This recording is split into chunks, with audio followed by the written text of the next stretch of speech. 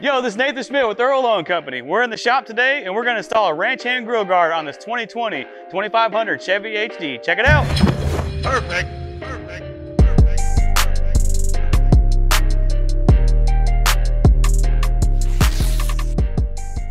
We recommend at least 2 people for this job. Install time is roughly 30 minutes depending on your skill level. Step 1. Remove the tow hooks in order to install the bottom brackets. Remove the tow hooks by removing the 18mm bolts and nuts.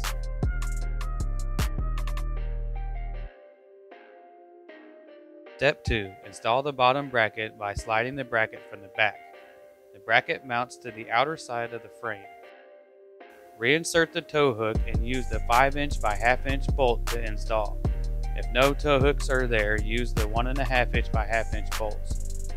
Step 3. To install the top brackets, you will need to remove the factory grill. There will be a small screw in the corner that needs to be removed before the side panels can be pulled off. Step 4. Open the hood and remove the hood release latch by removing 2 T15 screws.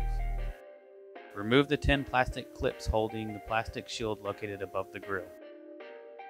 Step 5. The grill can then be removed by removing 4 10mm bolts on top and 4 10mm bolts from the sides. 6. Remove the 2 14mm bolts located on the back side of the bumper.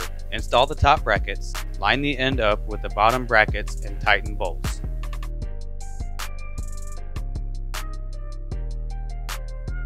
Step 7. Reinstall the grill and reconnect the camera plug. Step 8. Reinstall plastic shield and hood release latch. Step 9.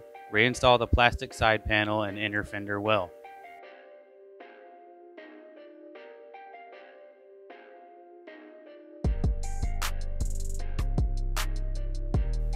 Step 10. Install the grill guard by using the 1/2" carriage bolts, washers, and lock nuts provided. Step 11. Level grill guard and tighten all bolts and nuts.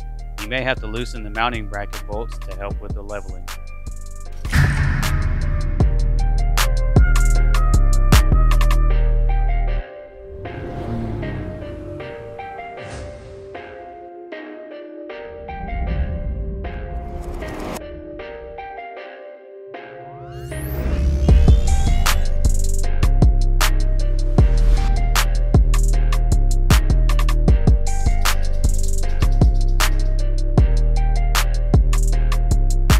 And that's how you install a Ranchhand Grille Guard. Thanks for watching today.